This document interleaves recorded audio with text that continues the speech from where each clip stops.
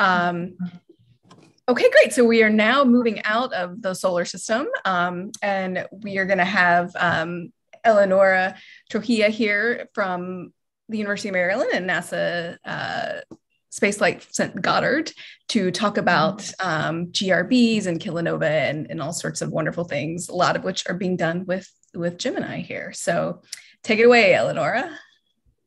Oh, okay. Hi, everyone. Thanks for having me today. So let's start. As you said, I will talk about the search for kilonovae, which has been done with a lot of instruments, including Gemini. To start, I just wanted to show why do we care about kilonovae. So these kilonovae are a new type of transients that really became popular in the last few years.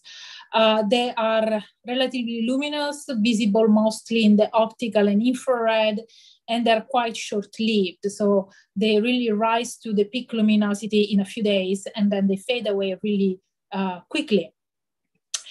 And the reason we care about them is because we think they are the signature for the production of heavy elements. So we want to study kilonovae to really understand what's the cosmic source of our process elements.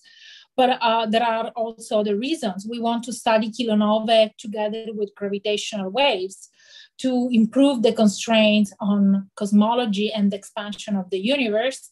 And we want to study kilonovae because they are connected with the collision of neutron stars. And so they really help us to probe the equation of state of dense matter in really cataclysmic and extreme conditions. So there are a lot of interesting astrophysical aspects related to kilonovae. There are also several ways to find kilonovae. I will start with channel number 1, which is also the channel that allowed us to discover the first kilonova in 2017. That is the follow-up observations of gravitational wave sources. And as you see here, that is quite challenging because gravitational wave sources really span a large area of the sky. So it's a really challenging search. We were very lucky in 2017 because we found luminous kilonova events at only 40 megaparsec. What you see here in this plot are the light curves of these kilonova in different colors. And you see that it starts bright in the optical, but then it really fades away rapidly. And then the spectral peak moves toward the infrared band. And it stays there for a few days, and then again, it fades away in a matter of weeks. And so what we think happens when these two neutron stars collide is that there are a lot of outflows being ejected by this violent collision. So you see here, one of them, this orange one, is a beam of relativistic ejecta, and we think this beam produces gamma ray burst. But there are also these outflows here in blue and red. And we think the kilonova is actually related to these outflows of neutron-rich material, which are moving at a very fast speed, something like 30% the speed of light. And so what we see as kilonova is actually the emission from these, the mix of these different outflows. So to start, I mean, this is like the groundbreaking result obtained in 2017. As you are probably aware, we were not very lucky in the past year with the results of the 3. I mean, there were a lot of excellent results, but not a joint electromagnetic gravitational wave detection. I just wanted to discuss that despite the lack of joint detection, we still were able to extract some interesting results from the search of kilonovae from gravitational wave sources.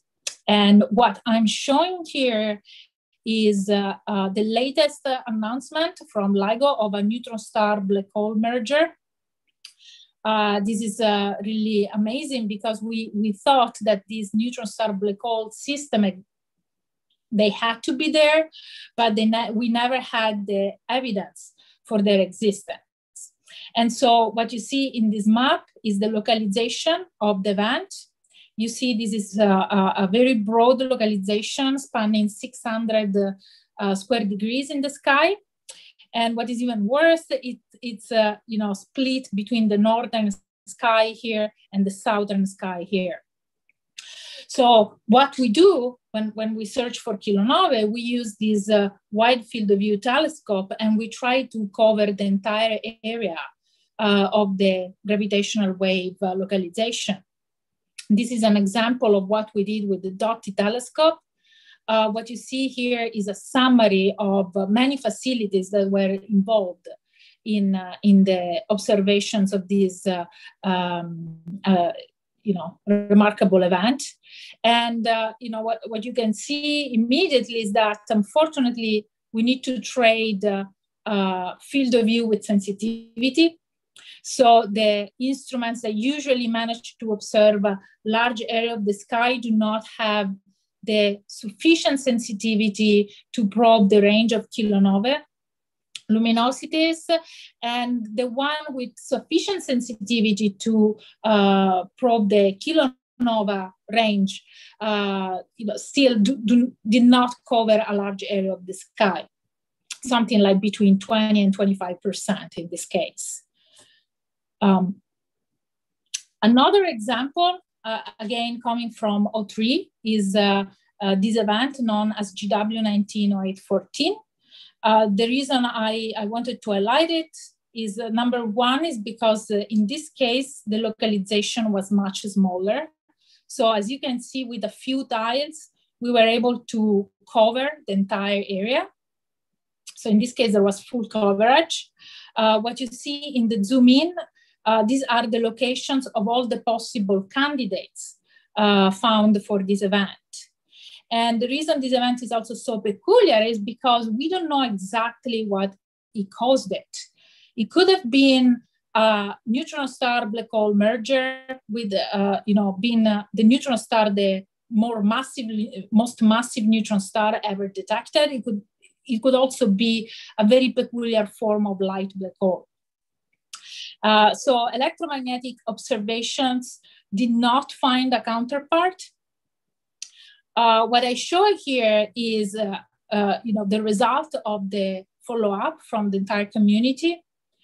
So once we find all these little dots, these are our candidates, we really need to not only to detect them, we need to classify them.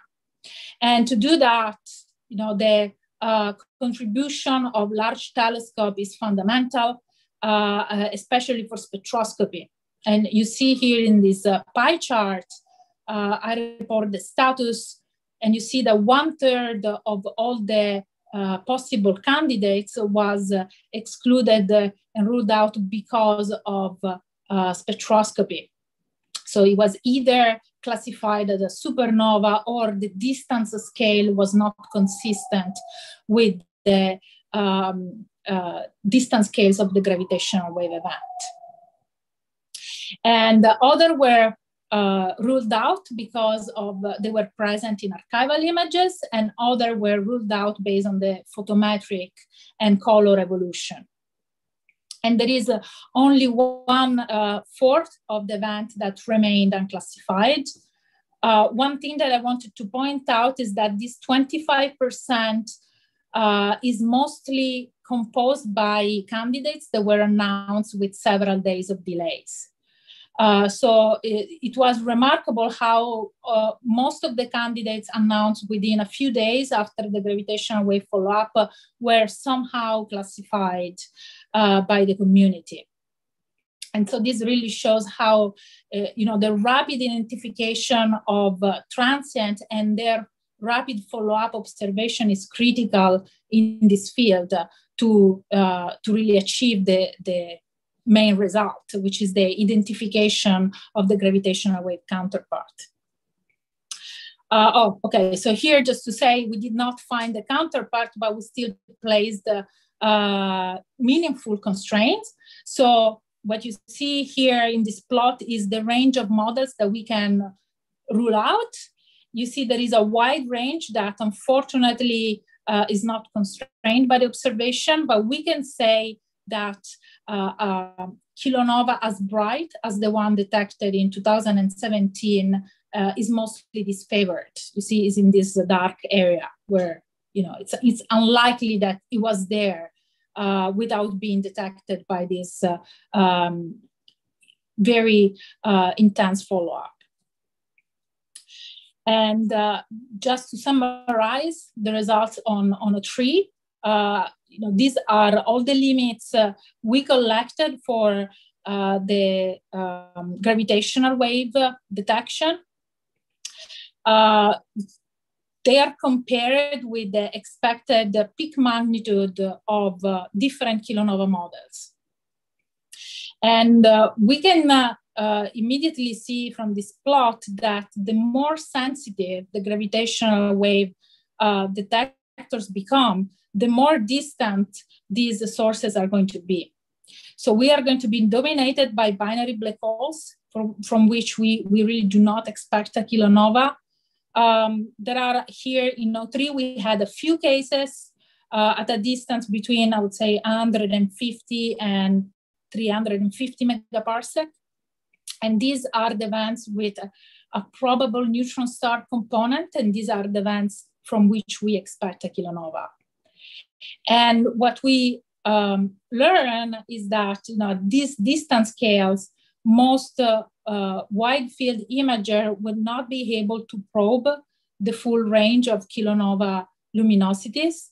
That is something that it could be done with the Vera Rubin observatories in the future, but with current instrumentation, we can still probe the most luminous scenarios, like the one from, for example, a magnetar-driven kilonova emission, or, for example, if we have a neutron star with a black hole that is highly spinning, we also expect a luminous kilonova component. And so this is within reach of current facilities and hopefully can be probed in future LIGO runs. And now I would like to switch to the other channel of kilonova search, and these are short duration gamma ray bursts. For people that are not familiar with them, these are like sudden flashes of gamma ray radiation. And we find them everywhere in the universe. Their distribution in the sky is isotropic. We cannot predict when they will happen. And that's why we have this SWIFT mission that really scan the sky and alert us whenever a short gamma ray burst is localized. And so why do we care about short gamma ray burst? The reason is, first of all, they're much better localized than gravitational waves. So the job is much easier. And we can use large telescopes like Gemini, which have a narrow field of view, but a much greater sensitivity. And so these really allow us to explore the neutron star mergers and their kilonova up to higher distances. And so hopefully we're going to detect more. Also, as you see here, what happens is that the neutron star mergers are really asymmetric systems. And so when we use the short duration gamma ray bursts, we preferentially probe this direction that is along the rotational axis. So we preferentially probe a direction that is not probed through gravitational waves.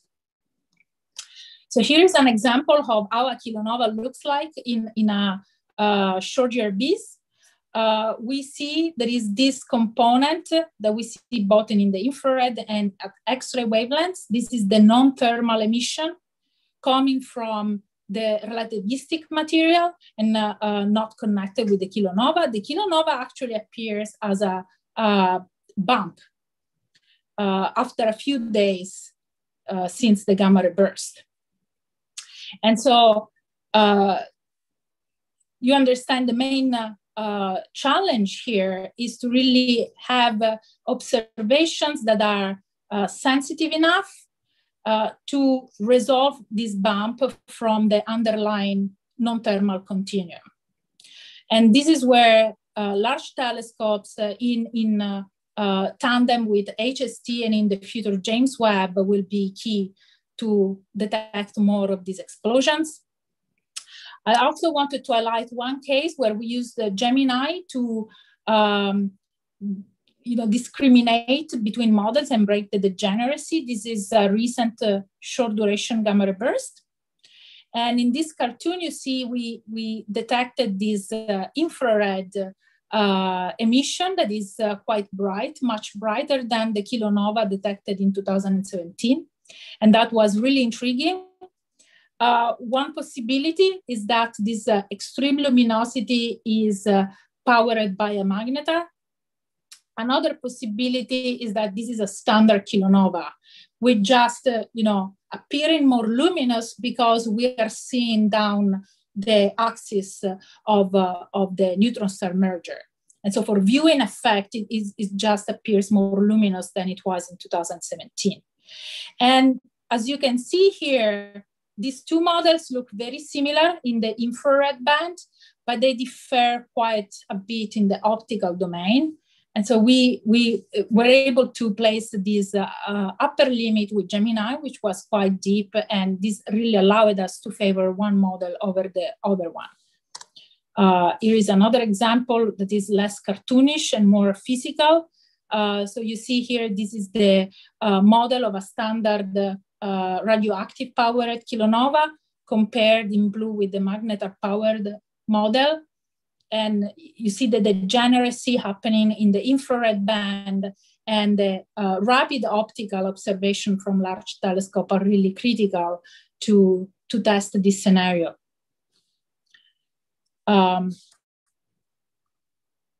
So this is a summary of what we have learned so far from short duration gamma ray burst.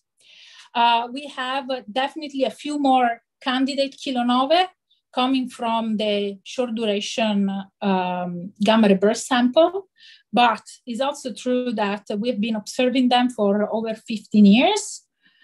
So it's definitely challenging to find them because of the large distances of short duration gamma ray burst. You can see here that all our candidates are events that are relatively nearby, definitely below 0.5 in redshift. And also you can see that the masses of ejecta that we can probe through short duration gamma ray bursts are quite high. So this is a 0.1 solar masses is at the very limit of what a neutron star collision can possibly do. And likely if there is anything fainter, we are missing them with the current strategies and instruments. So just to look at the future, what we learn is that, using the current strategies to find kilonovae, the progress has been, both amazing because we got great results, but also challenging. We learned that not all the kilonovae, not all the neutron star collisions look the same. So we should not assume that every single event is going to look like the one we detected in 2017. We learned this in 03, where we did not find any counterpart, but we could roll out several events with meaningful constraints. For the future, we expect a higher number of events with smaller localization. So hopefully we are gonna get more chances to search for kilonovae, but we should also keep in mind that these events will likely be more distant. And so it's going to be the help of large telescope to weed out the candidates and classify them is going to be really fundamental because they're not going to be very bright. The other channel that we use so far is discovery of short duration gamma ray bursts. This channel has been quite slow in progress because just we have a few of these short gamma bursts in the nearby universe. And so hopefully with James Webb, we will be able to probe the existence of kilonovae up to a much higher redshift. So we will have just more chances to test the kilonova model in gamma ray bursts. And finally, in the next few years, we should be able to add another channel of detection, which is just the serendipitous discovery of kilonovae through wide field surveys. So without gravitational waves and without a short duration gamma ray burst, we might be able to just find these unusual transients by themselves. So these observations that we're doing now will be very useful to guide this effort for future surveys. Thank you. Great, thank you, Eleonora. So there are, let me refresh to see if there are any questions. None have shown up yet. So I get to use my my chair question for you.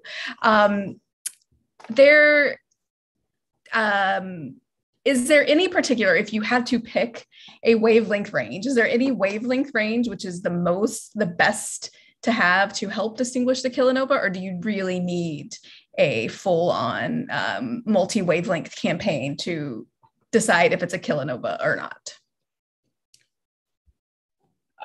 Well, you know, if you do infrared spectroscopy, I think that would be with James Webb, that could tell you if you have a kilonova. Just looking at the spectrum, you could detect the features. But my experience that they're so rare, like even in the future using wide field surveys, these are going to be rare events. We're not talking about 100 per year. We're talking about a few per year. And so I would throw everything at them just because we need to extract all the information available. And you know, models have the degeneracies that really require multi-wavelength observations to be discriminated. Right. Okay. Awesome. Okay, good. Well, there aren't any other questions, so I have one more for you. Why was it that in 03 we weren't successful? Is it just the distance, or I mean, I know we were super lucky with how close 2017 GFO was, but we did expect to at least see one. And so was it that none happened, or we didn't detect them, or we didn't follow up quickly enough, or have the coverage we needed? What do you think is the biggest issue there? Combination, but probably the localization was our biggest enemy. As I showed, you know, in some cases, we were able to place constraints, but just for like 20% of the total area. So we don't know about the remaining 80%. And in some cases, it was even less. So having a smaller localization, I think it would be critical. Wonderful. Well, thanks so much. And if anyone has any other questions for Eleonora, please put them in the Whova and that'll stay up so we can keep chatting about those.